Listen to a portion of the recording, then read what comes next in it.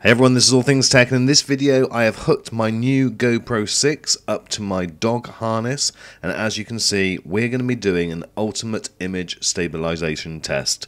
Watch this, folks.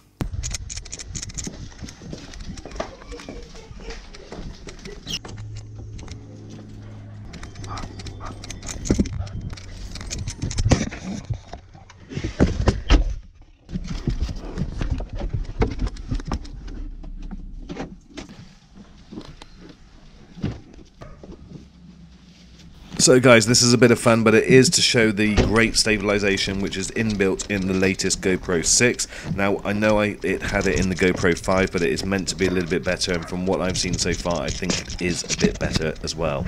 Now, this obviously is recording in 4K, and this is the ultimate test because there is nothing as manic as a Springer Spaniel running through a park and chasing a ball. And what you'll see in a second, guys, when she runs after the ball, it's very, lots of movement, and I've tried to slow it down, but unfortunately Mac software has got an issue with Final Cut Pro at the moment that the latest HEVC 2.65 codec is not compatible with Final Cut Pro, so the slow motion scenes that you're getting here are not true 240, so I'm going to have to cover that 240 frames per second, so I'm going to have to cover that in another video at a later date, guys. But I wanted just to show you that the image quality for one, and also when we are seeing quite a lot of movement, it is surprising how stable it is when it's literally up and down and side to side so very quickly.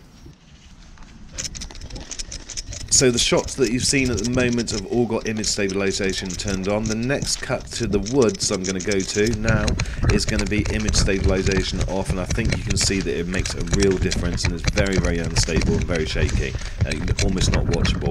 In fact, this compares very much similar to the GoPro Hero Silver that I had, Hero 4, and that really was terrible when I did exactly the same experiment as this. But with the GoPro 6 and the 4K and the image stabilization, it does make a big difference.